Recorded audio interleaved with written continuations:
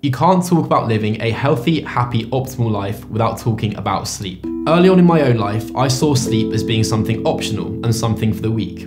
I fell victim to the grind hard culture or mentality advocated by individuals like Gary Vee at the age of 16, and let's just say the negative implications of that weren't particularly great. We're coming to the end of 2020, and we still don't make sleep as much of a priority as other areas of our health and fitness, including body, mind, time, focus, nutrition. Sleep is probably the last variable most individuals focus on when it comes to achieving their health and fitness related goals. To further demonstrate this point, and as Matthew Walker said in the book Why We Sleep, humans are not sleeping the way nature intended. The number of sleep bouts, the duration of sleep, and when sleep occurs has all been comprehensively distorted by modernity.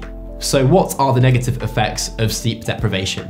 The first negative effect of sleep deprivation is memory issues. Then we have impulsive behavior, anxiety, depression, paranoia, suicidal thoughts, trouble thinking and concentrating, mood changes, weakened immunity, risk of diabetes, low sex drive, poor balance, risk of heart disease, weight gain and high blood pressure, and that is just to list a few. The shorter you sleep, the shorter your life. The leading cause of disease and death in developed nations, diseases that are crippling healthcare systems, such as heart disease, obesity, dementia, diabetes and cancer, all have recognised causal links to a lack of sleep.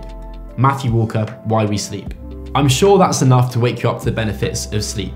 If you truly want to optimise your days, weeks, months and years, you need to take sleep seriously.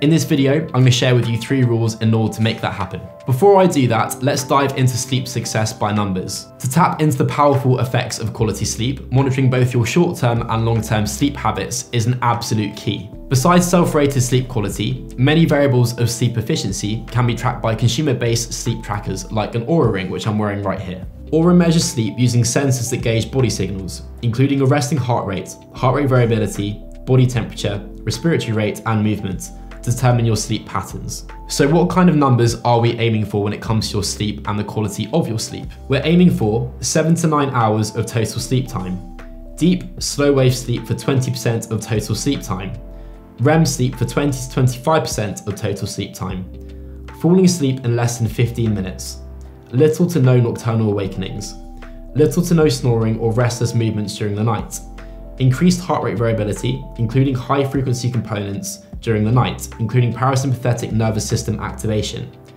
Daily resting heart rate in the morning is equal to or less than a trended monthly average.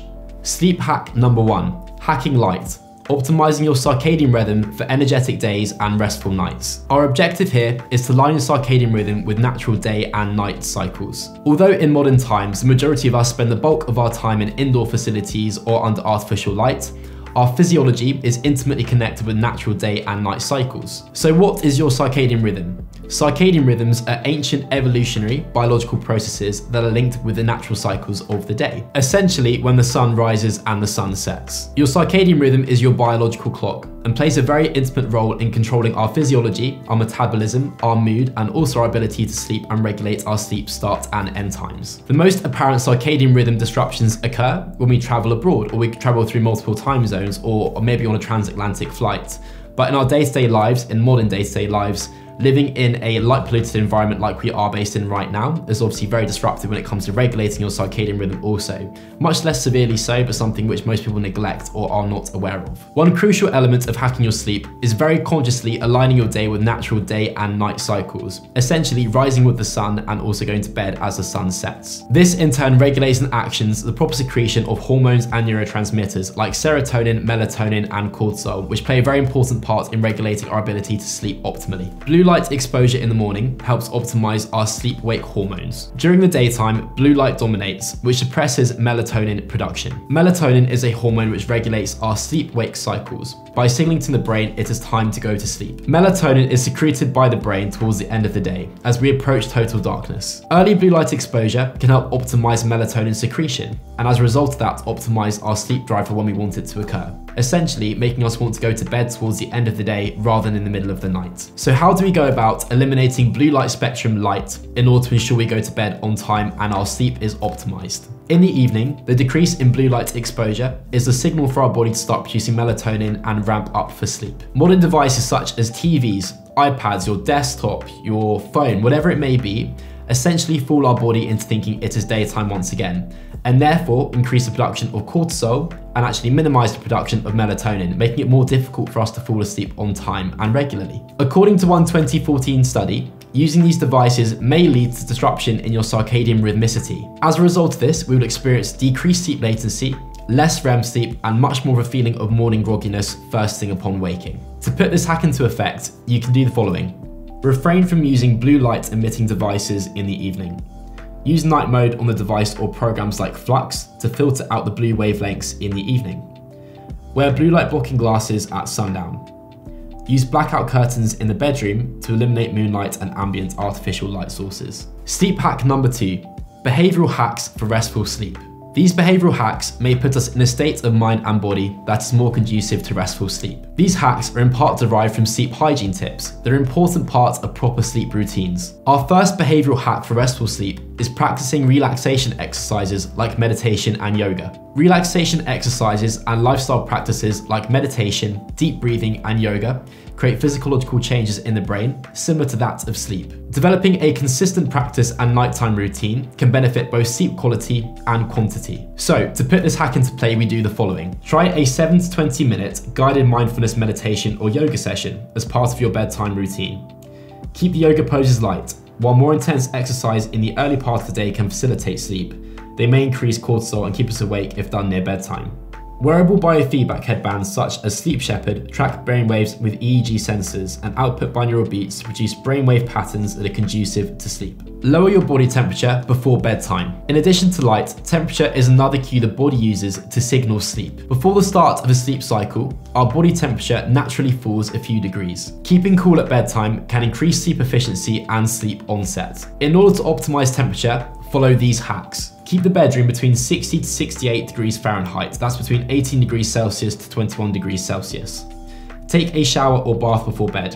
While it may seem that this would increase body temperature, it actually draws blood flow towards the surface.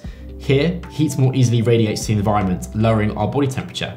If you guys live in an environment where you don't have air conditioning available to you, like I do have in my current environment, I'd also advocate opening the windows at least an hour or two prior to bed as well, if you want to optimize temperature.